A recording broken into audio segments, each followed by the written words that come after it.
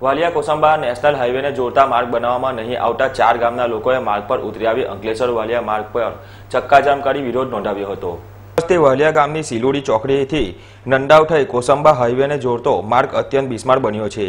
આ માર્ગની કામગીરી કરવામાં આવે તે માટે 4 ગામના આગેવાનોએ અનેક કચેરીઓમાં રજૂઆત કરી છે, પરંતુ તંત્રમાં તાલમેલને અભાવે 4 ગામના લોકો ભારે હાલાકી વેઠવાનો વારો આવી રહ્યો છે। જે બિસ્માર માર્ગથી ત્રાહિમામ પોકારી ઉઠેલા સ્થાનિકોએ આજ રોજ માર્ગ પર ઉતરી આવ્યા હતા અને વાલિયા ગામની સિલોડી ચોકડી ખાતે યુથ પાવરના આગેવાન રજની વસાવા, મોહમ્મદ ફકીર, રવજી વસાવા, સિલોડી ગામના સરપંચ મહેન્દ્રભાઈ વસાવા, ડુંગરી ગામના સરપંચ પોપટ વસાવા, ઘોડા ગામના સરપંચ અર્જુન વસાવા તેમજ 4 ગામના આગેવાનોએ વાલિયા અંકલેશ્વર માર્ગ પર ચક્કાજામ કરી ભારે વિરોધ નોંધાવ્યો હતો। સ્થાનિકોના ચક્કાજામને પગલે રોડની બંને બાજુ વાહનોની લાંબી કતારો જોવા મળી હતી। સ્થાનિકોના વિરોધના પગલે વાલિયા પોલીસ સ્થળ પર દોડી આવી હતી અને સ્થાનિકોને સમજાવવાનો પ્રયાસ કર્યો હતો।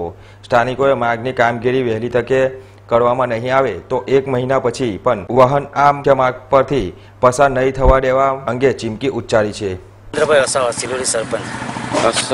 શું સમસ્યા છે આજે? તમે કેમ રસ્તો બંધ કર્યો? તમે રસ્તો 15-20 વર્ષથી બન્યો નથી અને લોકોને અવર જવર માટે બહુ તકલીફ પડે છે। ડિલિવરી માટે બેનને લઈ જવું તો દવાખાના રસ્તામાં ડિલિવરી થાય એ જાતના રસ્તા છે। કેટલા વખતથી રસ્તો બન્યો નથી? 15-20 વર્ષથી રસ્તો બન્યો નથી। અને તમે કોને કોને આવેદનપત્ર આપ્યું છે? કલેક્ટર સાહેબને આપ્યું, પછી મામા વિભાગમાં આપ્યું, જિલ્લા પંચાયતમાં આપ્યું, દરેક જે રસ્તાને લગતા તમામ અધિકારીઓને આ આવેદનપત્ર આપ્યું છે। આ લોકો તાત્કાલિક રસ્તો નહીં રિપેર કરવામાં આવશે, તમે આગળ શું પગલાં ભરવાના છો? તો ચોક્કસ મુદ્દે અમારી રસ્તા રોકો આંદોલન ચાલુ રહેશે।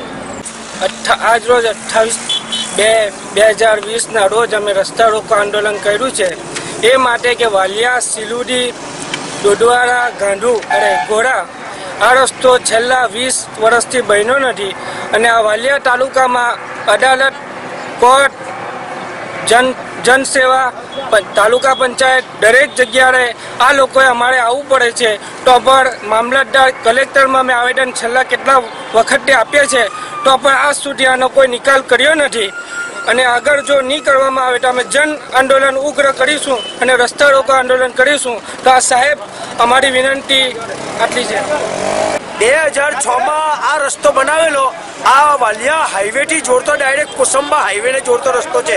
એમાં કેટલા ગામ આવે છે, દૂધ ડેરીમાં લોકો ભરવા જાય છે, દૂધ ભરવા, કોઈ ગાડી જતી નથી, સાયકલ બી જતી નથી, એવો ખરાબ રસ્તો છે। 2006માં બન્યો હતો, તે પછી આ રસ્તો હજુ બનાવ્યો નથી। વિચાર કરો, આ સરકારમાંથી આ ગ્રાન્ટો બીજે બાજુ વાપરે છે ખોટી રીતના અધિકારી, અને આ જે બધા અંદર મળીને આ ધંધો કરે છે એ કેવી રીતના ચાલે? કારણ કે આ રસ્તો બનાવવો જોઈએ।